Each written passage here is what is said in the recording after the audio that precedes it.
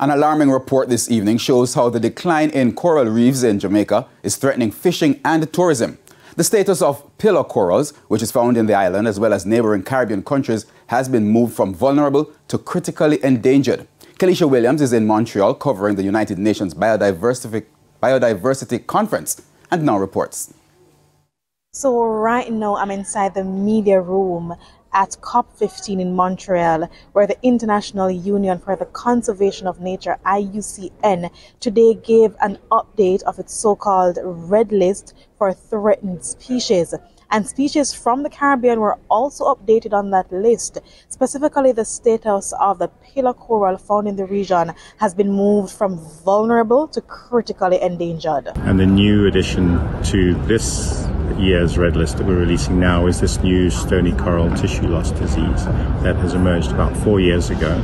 And then in the last 2 or 3 years, it's just really spread very quickly around the Caribbean. The red list now outlines that the disease is highly contagious, infecting between 90 and 100 meters of coral per day.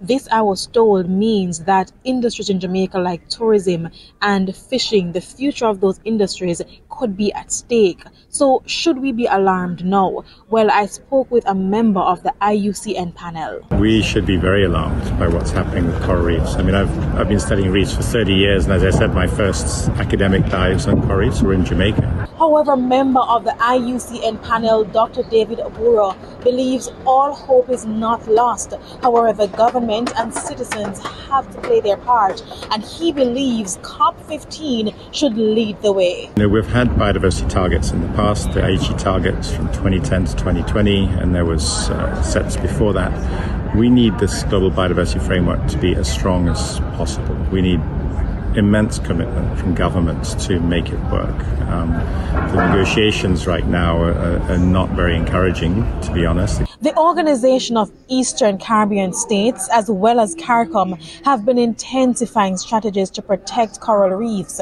and they have their own pavilion here. At the current time, we have 2 projects that are looking at addressing issues related to pollution.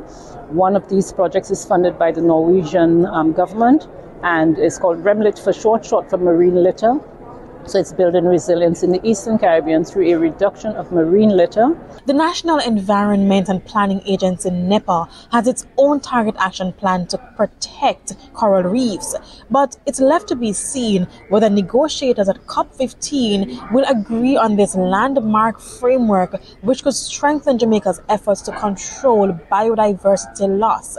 Reporting from Montreal in Canada through an Earth Journalism Fellowship, I'm Kelisha Williams for TVJ News. Thanks, Kelly.